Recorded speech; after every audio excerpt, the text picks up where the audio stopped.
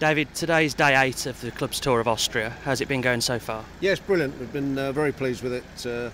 Obviously, the manager and I know this venue very well, but it's obviously new to all the players here, and it's probably a bit of a different preparation for the new season than they're used to. But they've all bought into it, and it's been very successful. Can you just give us an overview of the sort of things that the players have been doing this week? Well, it's his hard work. There's no way of dressing it up. They cycle up mountains, they run up mountains, but we do this in along with our sports science department, and we make sure everything's right and we're all going in the right direction, and the players will feel a lot better for it come August the 10th when we play Manchester City.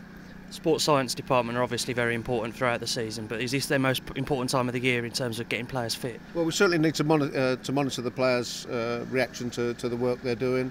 We don't want to pick up any injuries. We've been very successful with that so far, and the next stage will be where we'll start playing. We play 3 games in 5 days next week, so it's another big step towards, as I say, the kick-off against Manchester City, and we're making sure we're getting it all right. The players took part in a game last night against Red Bull Salzburg. What was your view on that? Well, obviously some of them are fatigued because they've been working very hard. They get overloaded in this week, so the game is just sort of basically getting 45 minutes of playing time under their belt. And it's, as I say, it's part of preparing for the Premier League season. And our season starts on August the 10th. It gives an opportunity to see some of the younger players who we have here with us. Playing in academy football, even the game last night, though it's only a pre-season friendly, is a big step up for them, and I think you saw that in the game. And how impressed were you with their performance? Well, I mean, they're obviously very talented. That's why they're here. But there's a big difference, as I say, between academy football and higher up level of professional football. And I think the more experience they get with that, the better they'll be for it.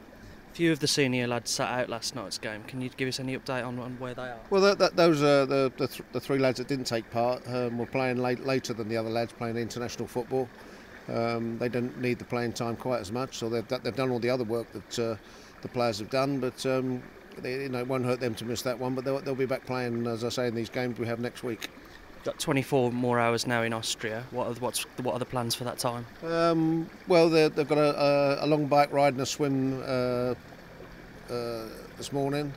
There'll be more football work this evening, and then they'll have a last fitness test tomorrow morning before we leave, and then they'll have a few days off, and then we have obviously the travel to the USA and the games I was speaking about. Thanks for your time. Pleasure.